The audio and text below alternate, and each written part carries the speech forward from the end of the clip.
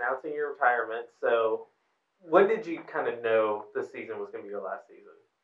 Um, I would say it was contemplated last season a little bit after the injury. I just wasn't sure, and then talked about it with my wife and family and friends, and prayed about it, and it seemed like it was meant to be for another year. But I would say at the beginning of the season, I had a good idea that this would probably be my last season. Um, so What's been the highlights of your career? Because your entire professional career was spent here with the Kickers. probably just the relationships you build. There was definitely some cool experiences playing against some of the top teams, Espanol and Swansea City.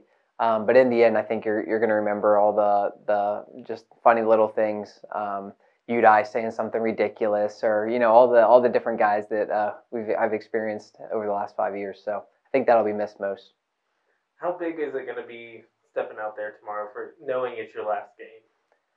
I mean, it is what it is. I think the goal is to just focus on the game and do what I can. I think I don't have any regrets over the last 5 years. I've tried to put it out there each and every game, so uh, we'll try and win like usual.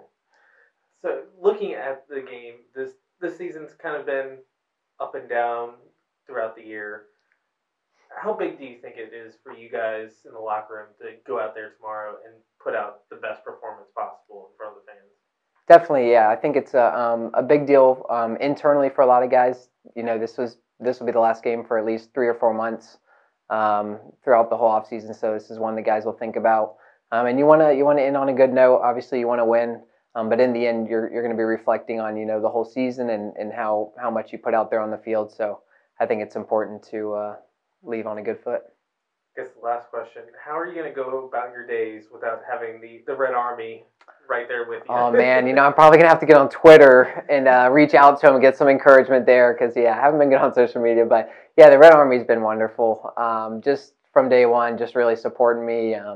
I got a chant which I don't deserve, but man, they've showed a lot of love to all the players in Richmond and to players after the game from other teams. But really, just what a great group.